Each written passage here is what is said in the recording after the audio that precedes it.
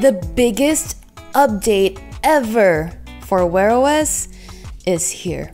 At its I/O developer conference today, Google just announced that the next version of its wearable platform is coming, and it was developed in collaboration with Samsung.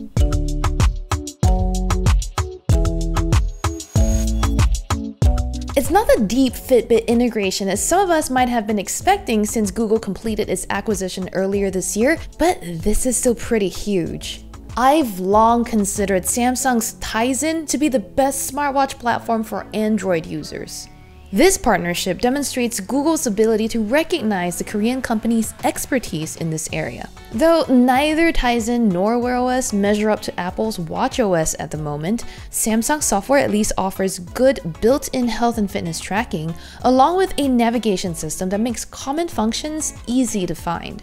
Wear OS, meanwhile, is a simple skeleton that relies on cards and Assistant to get most things done, but has much more third-party app support than Tizen. We don't have all the details on what the new UI will look like just yet, but based on some renders that Google has provided, it looks like some navigation changes are coming. First, a double tap of a physical button on the watch case will let you switch between ongoing tasks like a Spotify dashboard and a Strava workout session. Google is also expanding its existing Tiles feature, which lets you swipe horizontally through a selection of widgets to third-party apps. It was previously limited to just first-party functions like weather, fit, and heart rate.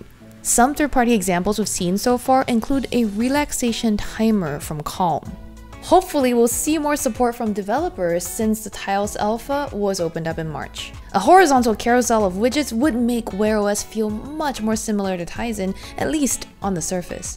Google also said it learned things from Samsung like how to optimize battery efficiency and run certain processes in the background for a better user experience. Things like constant heart rate monitoring, for example, were possible on previous versions of Wear OS, but would sap the battery too much to be really useful. Some other changes include upcoming refreshes of Google's own apps like Pay, Maps, and YouTube Music, and an upcoming Fitbit app for the new Wear OS. Support for offline music playback is coming, and Maps is also getting turn-by-turn navigation on the wrist soon.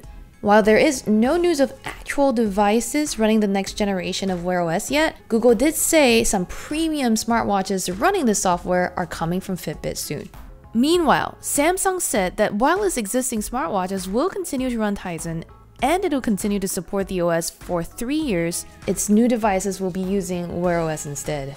RIP Tizen. That marks the end of one era and the beginning of another in the wearable world. Though no other company has said it will be making watches based on the new Wear OS, we wouldn't be surprised if Fossil, who's so far been one of the biggest makers of these smartwatches, jumps in soon. Will the Google and Samsung team up be the boost that the industry has waited years for? Will the new Wear OS finally give Android users a smartwatch experience that rivals Apple?